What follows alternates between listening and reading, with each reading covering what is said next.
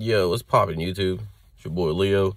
I wanted to do a follow-up video to the men's Hydrenalite North Face. It's actually about 29 degrees here in Pennsylvania today. It's windy as hell. So I'm gonna step out. I was already out a little. Had to go take my daughter to school. But I'm gonna step out right here and see what this all is about. So I got it full on now. It's windy as hell. It's cold as hell. I'm out here just, I'm gonna walk towards my house. But again, this is why I say true to size. If you're, I keep saying about that large that I should have got. It has no spots to make the hood smaller, you know what I'm saying? So like I'm not, if I get a big wind, it might funnel in there.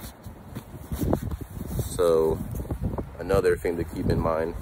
But aside from that, aside from like the wind getting in for the hood, just because my size is too large for myself, I do like it. It does work. My butt's cold because the jacket doesn't reach that much far down, but it definitely it's definitely keeping me warm, and it's definitely helping with that that breeze. I'll probably have to hang out on it outside for a few hours just to see the full effects, or maybe some more colder weather.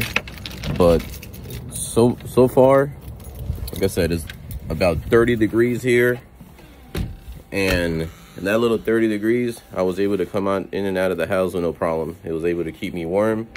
It was able to keep me toasty. It's comfortable. It's light. Again, I keep complaining about this. It's just the size thing. I should have got a large, but that's hopefully something that you guys can kind of learn from, and hopefully pick the right size out for you guys. But yeah, I like it.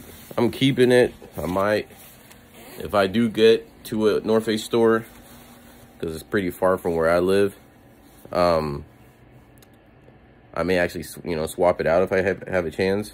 But either way, I'm still happy with it because I don't gotta carry around like a giant jacket. I don't gotta, all that stuff is kind of like a pain in the ass sometimes when you don't actually need a big old jacket. You just want something small and light that you can just throw on, go do your thing, and and get home.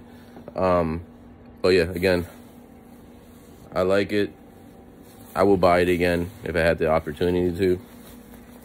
I know some of the guys that reached out to me on my last video thinking about buying it.